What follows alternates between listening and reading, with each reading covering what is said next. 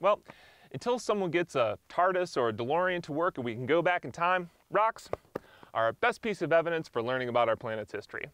You can learn what was happening on Earth millions or even billions of years ago. All you need to do is know where and how to look. Lucky for us, I brought a ringer.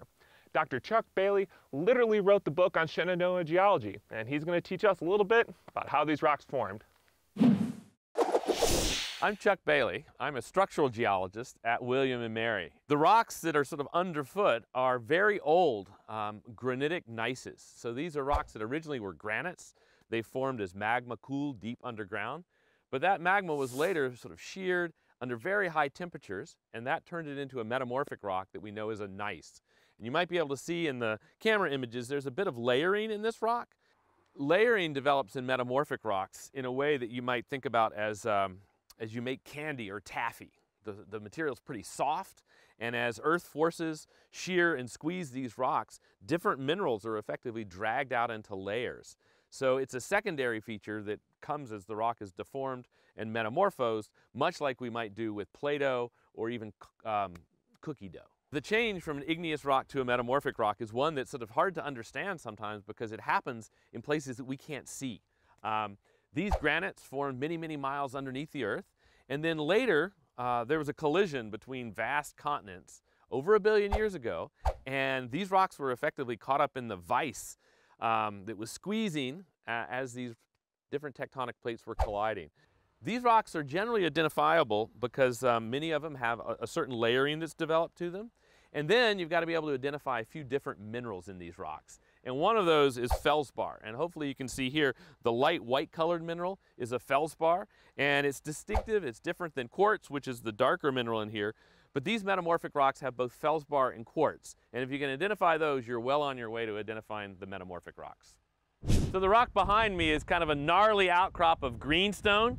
And this greenstone is originally it would have actually formed as lava. Very hot lava flow, basaltic in composition, that flowed out over the surface of the Earth here in what would eventually become Shenandoah National Park.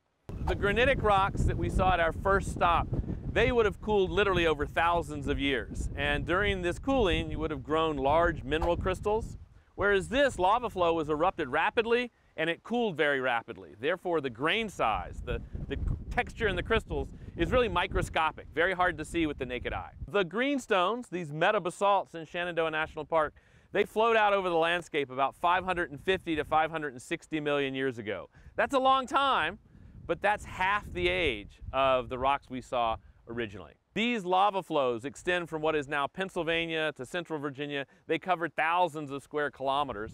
And what was happening is effectively the crust in this region was starting to be torn apart by tectonic forces, and that allowed magma from very deep in the mantle to rise, melt, and spread laterally across the landscape.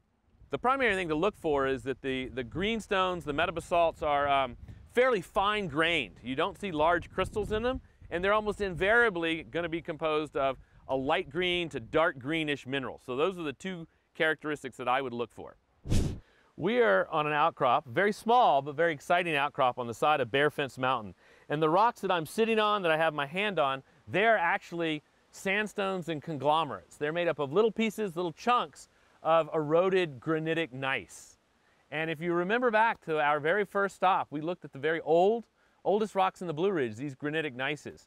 Well, at some point those rocks were eroded and then deposited as sediment. And in this outcrop, there are delicate layers of sand and mud, and then in some places very coarse-grained gravel, all bits and pieces of that granite. So this is a sedimentary rock. Already today we've seen igneous rocks and metamorphosed igneous rocks, and here we're seeing a really lovely example of a sedimentary rock, albeit slightly metamorphosed. It still has all the hallmarks of sediment, that is, original layers and original grains that are preserved in this rock. So the sediment that's preserved in this outcrop was clearly formed by the erosion of the granitic materials. And I can imagine a landscape where we had bare granitic outcrops sticking up, and that the granite would slough off and fall down, and streams, rivers, would then sort of push that sediment down into valleys. And it was there in these valleys with running, flowing water that the sand was winnowed and sorted and turned into these little layers and laid down as sediment. So the rock layers that we see here are below the greenstones. That is, they form prior to the eruption of the lava flows. So we know that these rocks must be older than about 570 million, and they're younger than the 1 billion-year-old rocks that are below us and are bits and pieces in here. So our understanding of the exact time when this formed is not as well known as we would like. One of the things I can do is if I rub my finger across this, I feel the grit from those little pieces of sand. They're rounded and angular pieces of feldspar and quartz, so it has this sort of grittiness to it.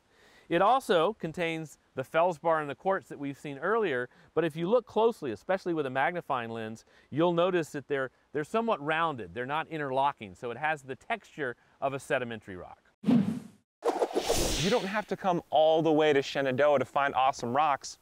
I bet you can find really cool rocks where you live or go to school. See if you can discover which geologic forces created the rocks near you. You never know what you can learn about the Earth millions of years ago just by taking a look at the rocks underneath your feet. Want to learn more about our national parks? Then hit that subscribe button, friend.